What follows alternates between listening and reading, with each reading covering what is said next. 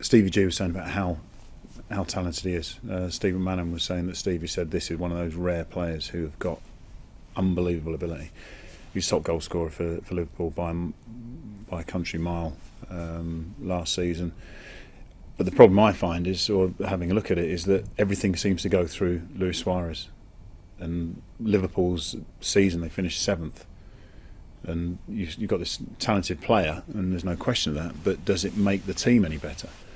I think there's so much hinging on Suarez that it's actually stopping Liverpool from progressing forward. And I think the club, in letting go, if that's a real option, can actually then develop a lot more unpredictability about them, because there's so much focus on one player. I've been looking at Aspas on the weekend. He looks a bit raw in a sense, and there's work that you could do with him to make him possibly a better finisher or whatever, but there's different options. I mean, they look lively, and that was without Suarez. I think they're less predictable without him.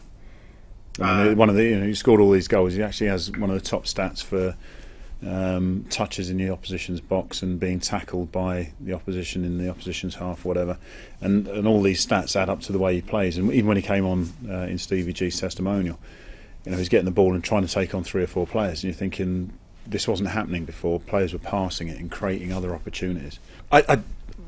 We don't know, and I can speculate to whether or not it will happen. But I think looking at the Liverpool supporters' point of view, they love this man. The vast majority love this man. I mean, for all the turmoil that he's been through at that club, he came on the pitch at Stevie G's testimonial, and he got a very, very good reception. So they're behind him as Liverpool fans, and obviously he's a talented player.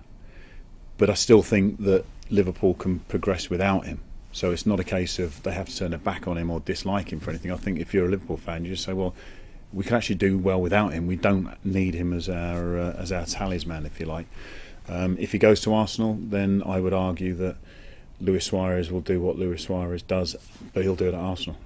Now, will that make Arsenal a better team? He might score as many goals, but I think you would lose goals from elsewhere. So I think it wouldn't be a loss for Liverpool.